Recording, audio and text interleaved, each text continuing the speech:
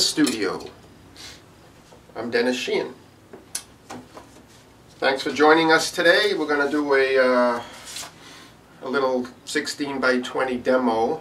Going to work from a painting that I had done quite a while back.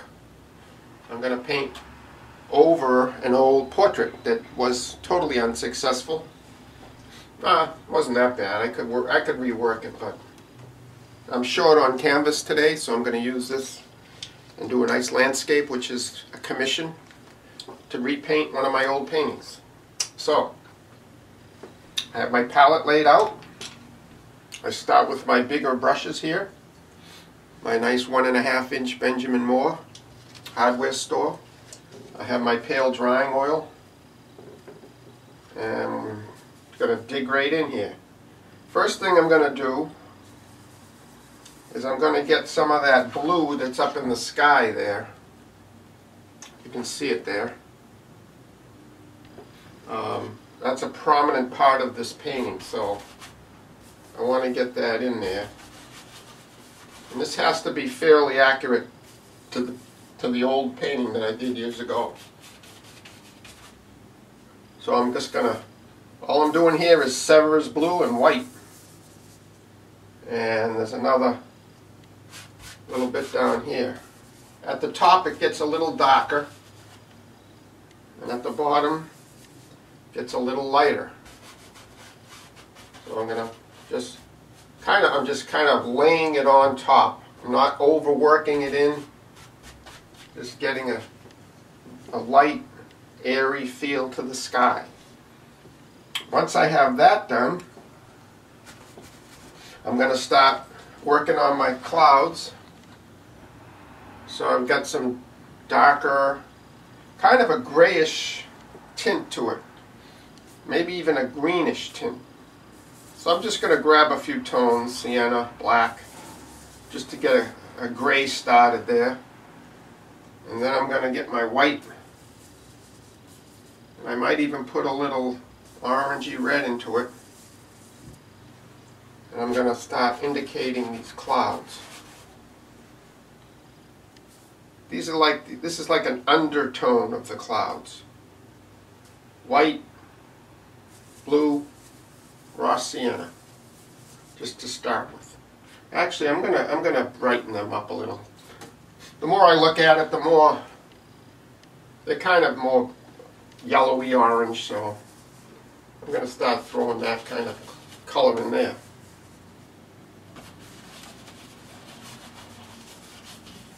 Keep it all feathery and fluffy, just like a real cloud. So the whole mix, the gray-blue into the orangey yellow, that should give us just about the tone that we want. See that? Pretty close. I might lighten this up a little because the photograph, usually they get a little darker than what they really are. The painting really is. So again, I'm just mixing these tones together. It's a very neutral, dull, cloudy day. Covering over all the undertone of the portrait. As best I can. Alright, I get another brush out. I'm going to leave that for now. I'm not going to put the highlights in. But I'm going to mix up a dark now for the trees and the horizon. So, before I go any further, I'm not going to do that yet. I'm going to put in a little bit of a light. So put white into that. Blue. And mix up that gray cloud color again. And I'm going to put it in here where the water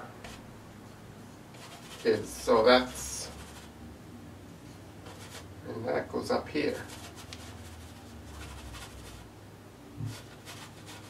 A little bigger than what I really want it to be, so just so I can get a rough idea. And this here is the horizon line. That blue's got to come up a little there. So I'm going to get that brush with the blue in it and bring that up a little. Like that. Okay?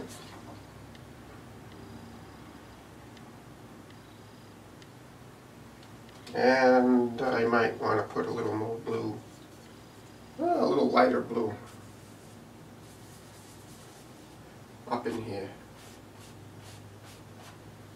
And over here.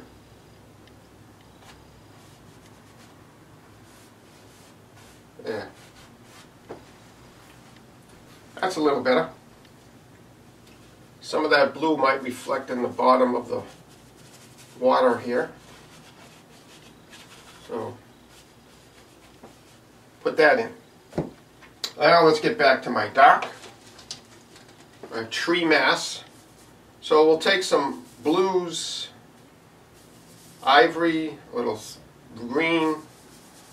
Obviously I take my phthalo and my transparent oxide red here, as you can see. And I'll put a little more reds into it. So I want to get that dark tree mass coming across from the left side. And I got to get my horizon just about here. A little lower than halfway. So let's put that in. And then let's figure out how far across the trees come. Right about here.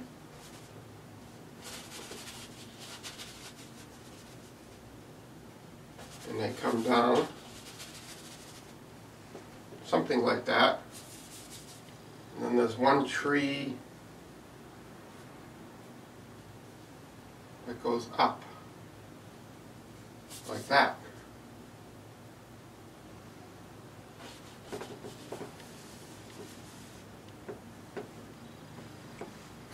Okay,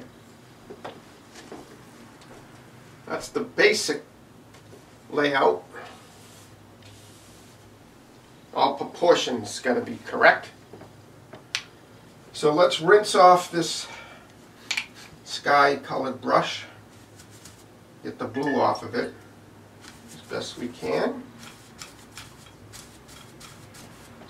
Now I'm going to concentrate on the tone of the grass, which looks like the tone that was underneath in the portrait, with a little bit of variations. So let's mix this all in this light color, blue, orange, and we'll just put that in.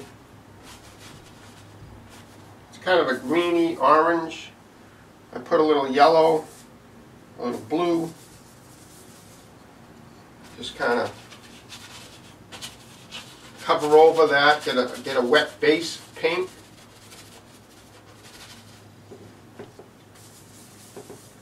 I'll put a little more of the green, so yellow, blue, as it goes out into the distance. I want to get it a little, just a tad lighter out here. Add a little more of the transparent oxide red. Gotta see how this works here. Way out there in the distance. And soften that horizon line down just by going over it a couple times. I don't want it too sharp. So while I have the water developing, I'm going to start to, since I can't do the grasses unless I get this trimmed down correctly, I'm going to mix up blue. We have a little blue, we have a little burnt sienna. Put a little green in it too. So I want to, what I call edge, I want to edge around that water there and give it some three-dimension. So, put this dark in, keeping it a little more greener than I had it there, and curves around.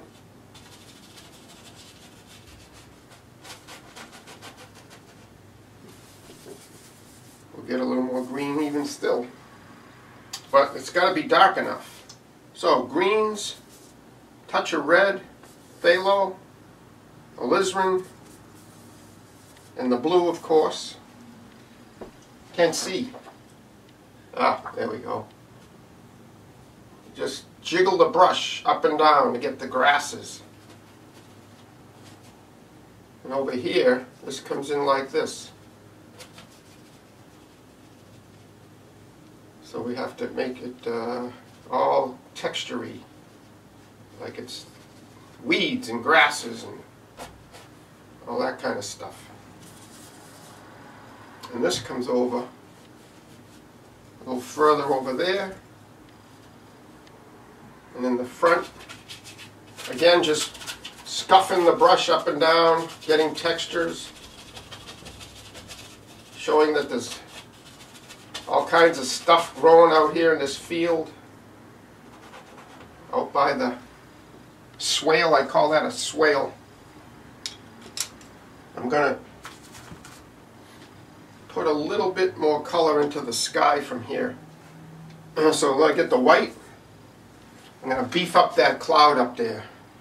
It's kind of an orange, yellowy, golden color. I would like it to be kind of a gold.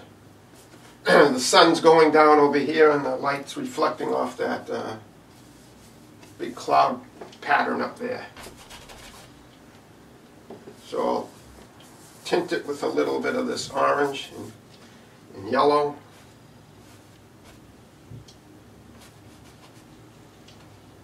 I keep changing it up, mixing different colors, because I don't want it to be boring, so we keep it fresh and varied, fresh and varied.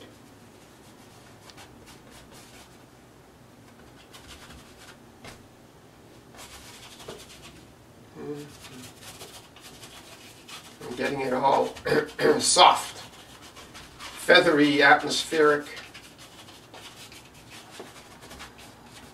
right into the wet underneath. So now I want to get a little more accurate on the tree shape here.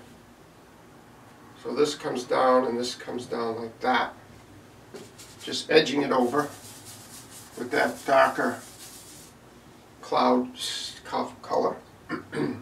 Comes up here and down here and off to the side. And over here, I'm going to soften the distance across the top of this. Like that. Okay, I'm going to rest my arm for a second. Ask you to hold on and we'll be right back.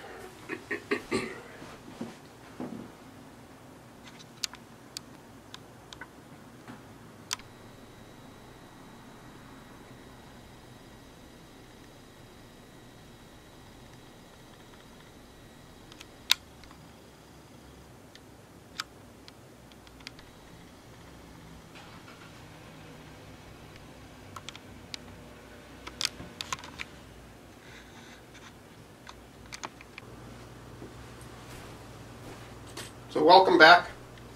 I just did a little bit of cleanup here. The brushes, cleaned off the palette. Now we're going to start to do the finishing touches on this painting. And as I examine the original, I want to make sure all my proportions are correct. So I'm going to push this back. This horizon has to go back a little further, so that's too thick. And this tree line has to come over about another inch. It's almost to the center in the photo. So I want to get all these proportions correct before I call it a day on this one. So what I have to do, I'll take a paper towel and I'll wipe out this here. And then I'll wipe out the bottom of this distance. And we'll go back in with some color. One of the things I'm going to do is bring the tree over. So I'll take my darks. I'm also maybe going to add a little more color to that tree mass, because in the other painting it's pretty dark and black. So I want to give it a little more life, so I'm going to put some reds in it. Give it a little more of a reddish tonality. So let's move this over about an inch. Bring the sky back down around that shape. So it goes up and down. And again, a little more of the red. Put a little red and orange together. Give it an autumny kind of feel. Probably can't see it that clearly back there, but I can here. And let's get the shape of this correct, like that.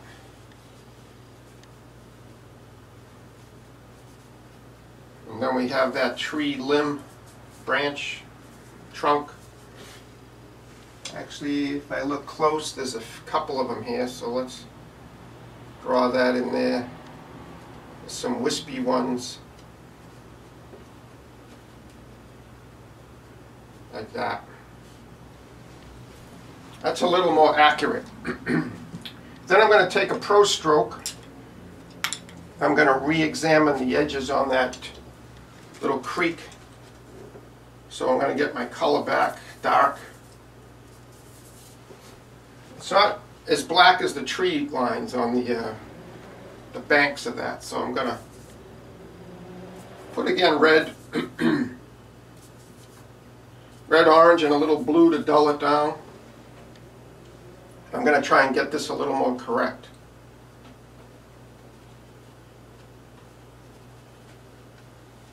And just a little sharper, or a little darker, I guess, contrast-wise. And as it goes out, comes in over there. I'm going to put the reds again, yellow it up, blue. Same brush. And I'm going to play around with the shape of that creek. And it goes straight across, folks, so it goes right out to there. Not too sharp. Don't forget there's grass out there, there's brush. There's all kinds of stuff.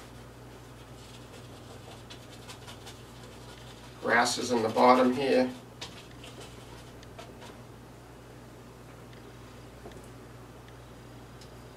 Actually, mine's a little larger still, and the original's much lower, but I like it like this. I can leave it like this. I'm the artist. If I want to make a few changes, maybe for the better. So the first thing I'm going to do is I'm going to get a brighter tone and smash this painting with some light. So we're going to have some light hitting that cloud up there. And don't forget, the brightest color you can have, to make a color bright, what do you have to do to it?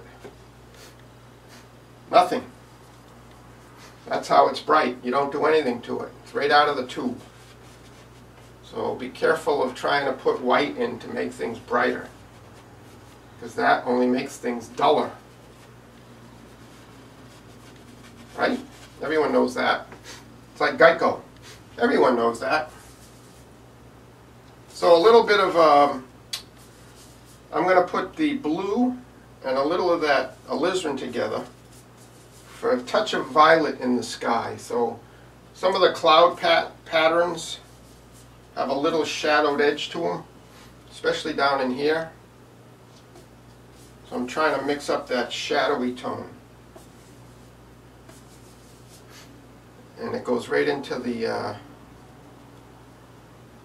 right into that cloud tree. Sorry. So I'm just going to randomly put the violet, which also outlines some of the sky poking through, the blue of the sky poking through.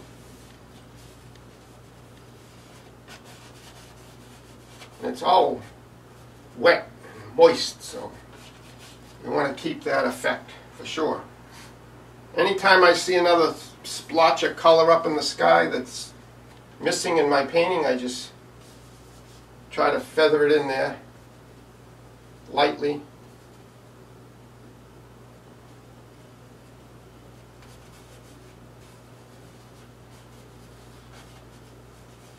Trying to get the exact same look as and feel as the original the painting had. So yellowy green with a little orange into it should do the trick up here. I don't want to obliterate the blue sky, so I'm just trying to feather around things.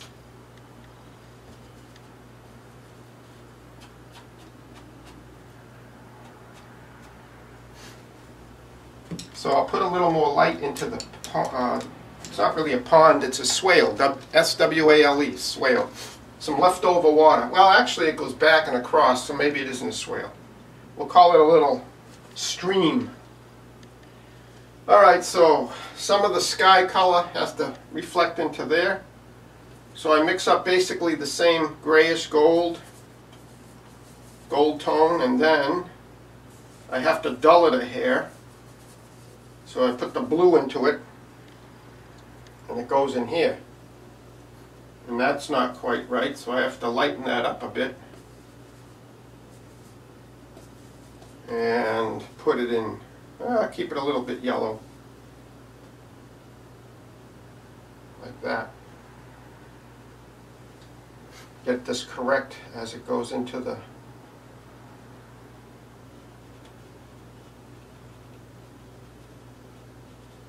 weeds.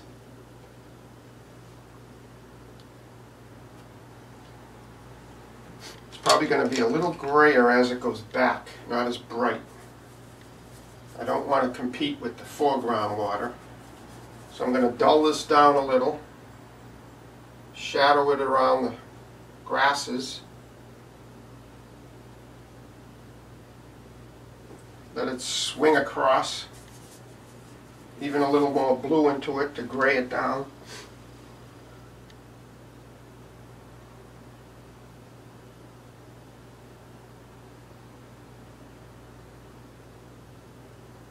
Give it the effect of a meandering little stream.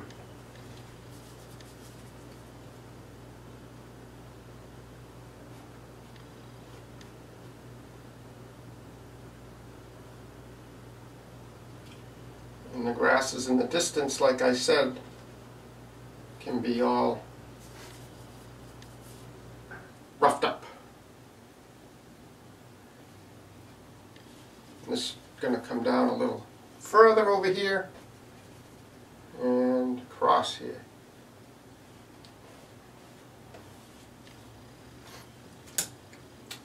Another brush. Going to go back and get some grasses livened up here with some textures. So white, yellow, green. It's going to be kind of a dullish green, grassy, yellowish green and grasses. Kind of like that.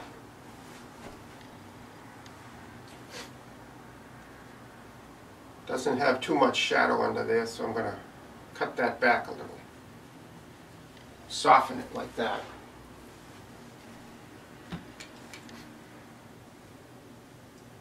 Maybe that same color. Now let's get this brush here. Alright, with the Pro Stroke I'm going to go back into here and indicate these grasses once more. This comes down. As it comes into the water, it just dissolves, feathers out. I want to get the prominent darks.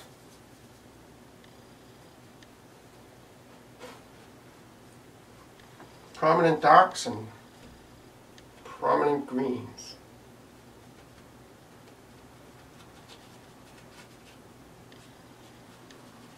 And feathered grasses against the evening pond. And this is going to be toned down a bit over here, because that's going to kind of keep this kind of quiet over here.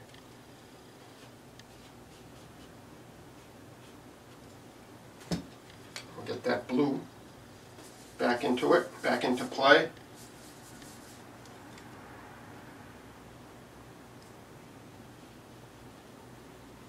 Just tweak it a little bit.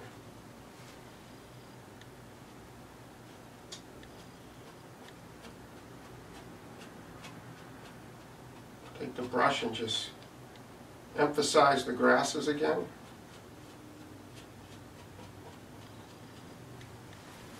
Like that. I still want to put a little more paint on top of those trees, so I'm going to get a little more. First I'm going to give this a little, let me get the orange going. Reddish orange on the tops of the trees. So orangey red with a little bit of green in it.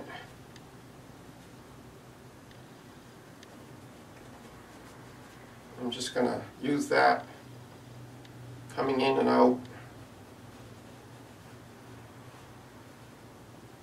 into the, connecting to the sky with that dark violet I had there.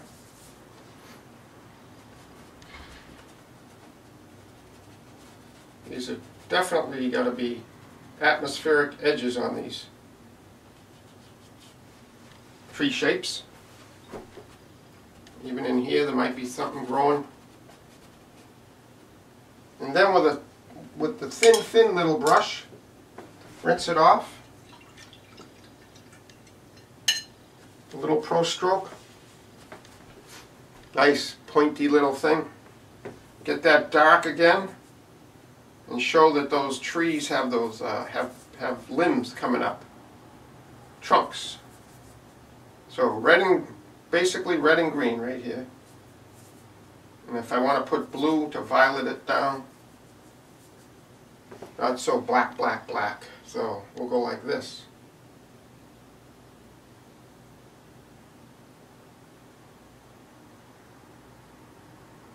Like that. Whoop. And actually, that has to be shorter, I think. Is that still too tall? Yep, let's shut that down a hair way in the distance. Still a little undefined back there. So let's get that lighter green color. Dull. Light but dull. Send that back a ways.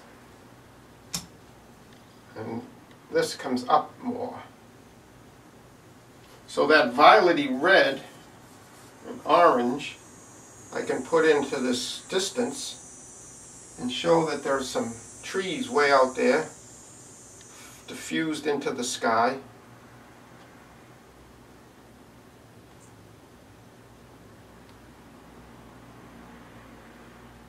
Like that. Is that right? No, that ain't right. Let's get the dark again. How did I even have this?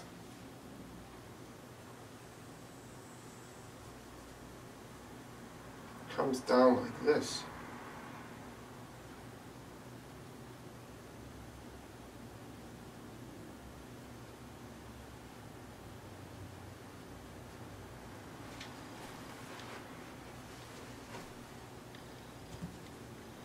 I'm having a heck of a time with this. Maybe like that. Oh, I see. I see. There's more sky showing through here. I'm going to shorten that a bit. My sky tone. Just like that. We're almost done here. One more little touch back here.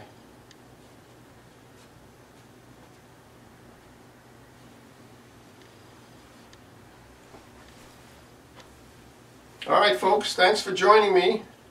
We'll see you next time in the studio. I'm Dennis Sheehan. And keep up the good painting.